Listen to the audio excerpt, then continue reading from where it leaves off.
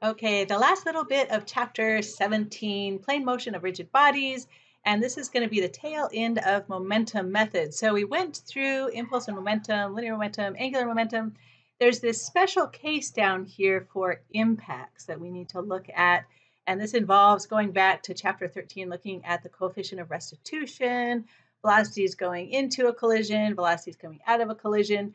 And it's also going to mix in some of this R cross MV stuff, where if you take that velocity and apply it to R omega, you can see R squared M, I omega. So whether it's R cross MV or I omega, we're going to do some conservation of angular momentum as well as conservation of linear momentum in here. So if two objects collide, and these are not particles anymore, the thing for this chapter that's different than chapter 13 is that the new velocities coming out of here, that's not the velocity for the entire object. It's just the velocity for the point of contact on that object. So hopefully that makes sense. So instead of like the entire object flying off of here, it's just this little corner of it. So if you have, I don't know, two objects, right? And different parts of these objects have different velocities. So they come into each other and boom, they collide. So there's some point there where they're colliding with one another. And when they bounce off of the collision, it's only that one little point whose velocity is going to be controlled by these coefficient of restitution equations. And that, so you look at the velocity of this point going in and the velocity of that little point going out. And then to figure out the velocities of the rest of the object, you're going to have to apply some kinematic relationships to it. So try and remember everything that you know from chapter 13 about the coefficient of restitution. So 1 means it completely restores itself and it bounces all the way back to what it was versus coefficient of restitution of 0. 0 is like an egg. It cracks, it's smashed, it does not bounce back to what it was.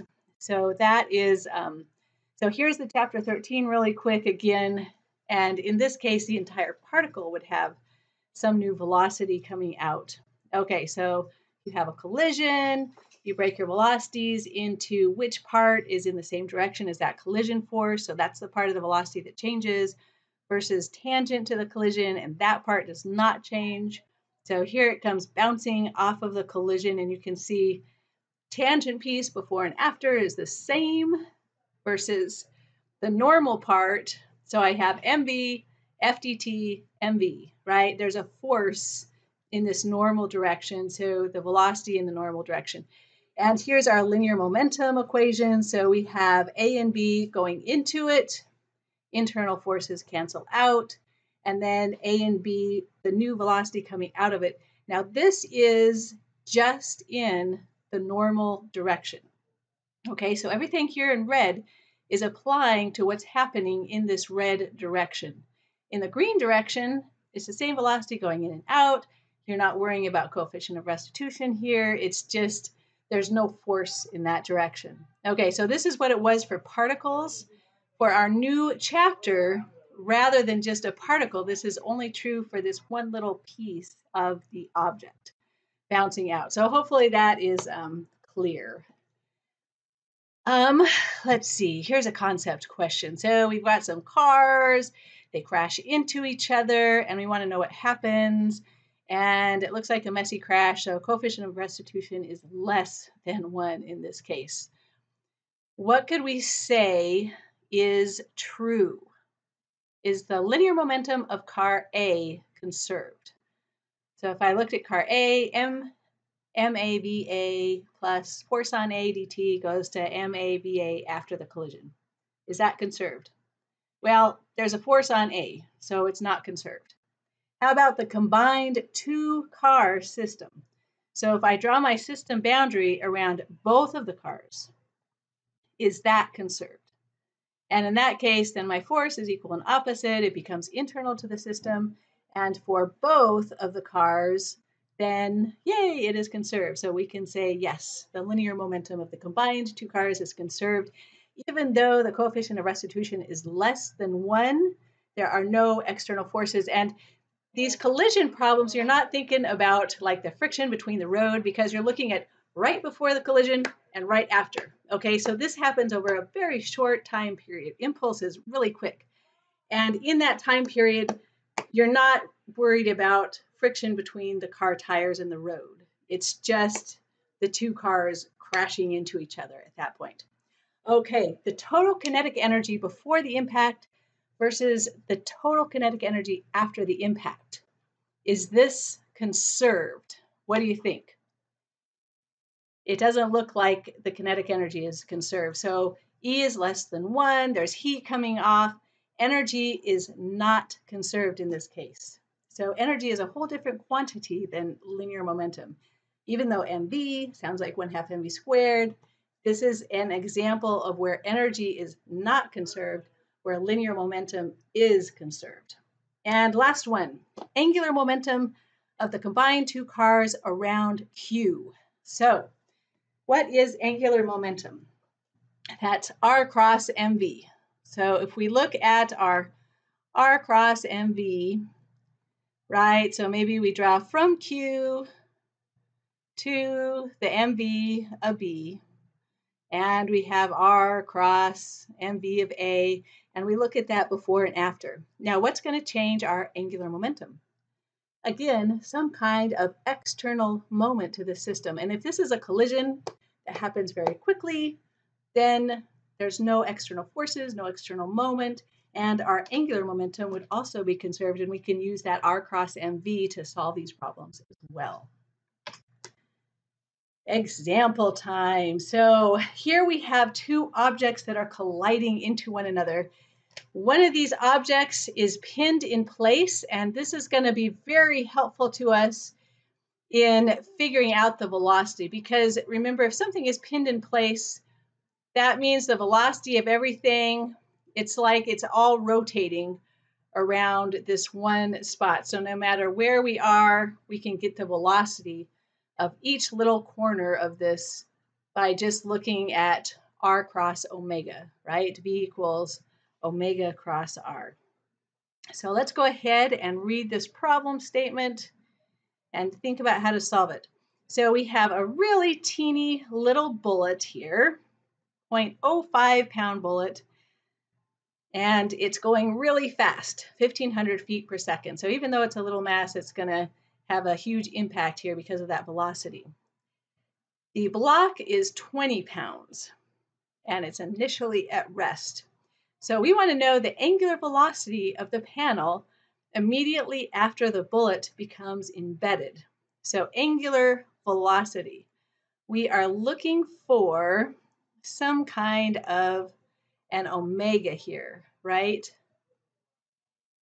And when you think of angular velocity, you should immediately think R cross mv. V is our omega. So R cross m, R omega, R squared m omega, I omega.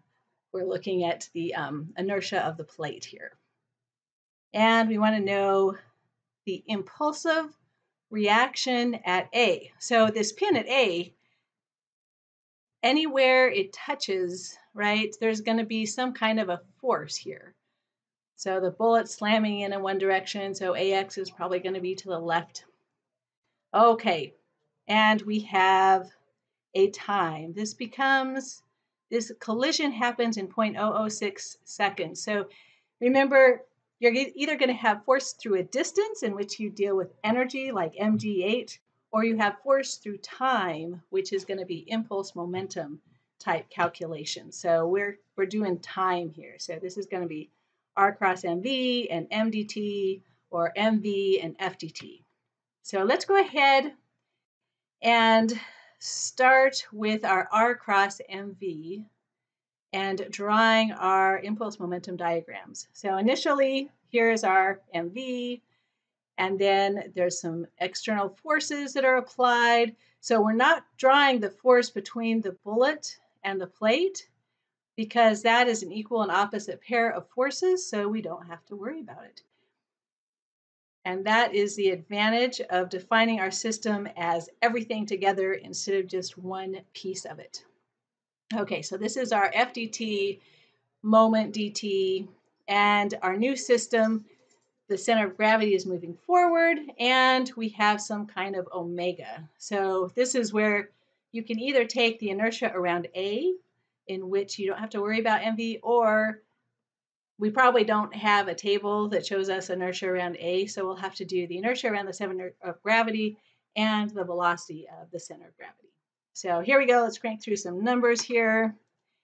This is R cross MV, and we're going to do this around point A because that gets rid of all of the forces at point A in our calculation. So we're going to go R cross MV. So remember, we're looking at the perpendicular relationships here for R cross MV. So here's our 14 over 12 feet. Make sure everything is in feet. If you're going to use like 32.2, I think it gave us some weight in pounds, and we're going to have to change pounds to mass here. So this is our R cross MV.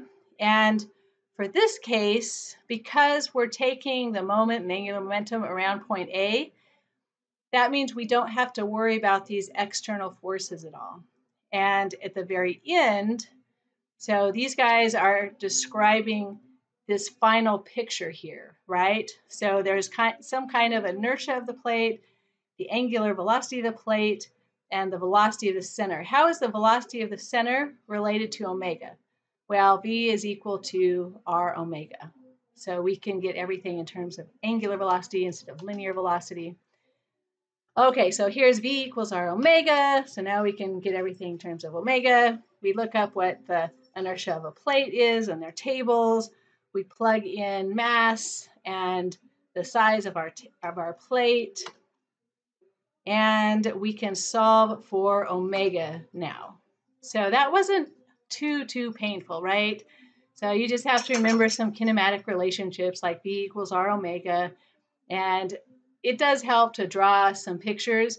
And R cross MV, looking at angular momentum over linear momentum, this is very helpful because we didn't have to worry about these forces.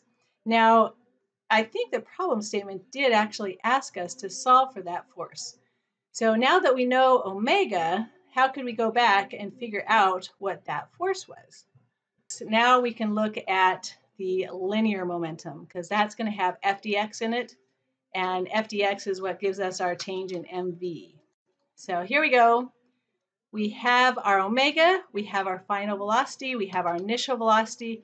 So for our conservation of linear momentum, the only thing here that we don't have is this force that is changing it. So MV plus FTT equals MV. And they gave us that delta T in seconds. So now we can solve for AX. Anything happening in the Y direction? No velocity in the Y direction. So, I mean, there's gravity happening in the Y direction, but this is a huge force. So it's one of those cases where we're just going to ignore gravity. It's a very small time step. So considering the time that it happens over that AY just holding up gravity, there's no velocity in the gravity.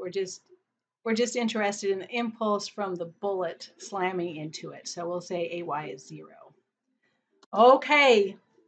That is the end of chapter 17. Let me know if there's any other problems you'd like to see worked out or any other videos made, and we'll see you later.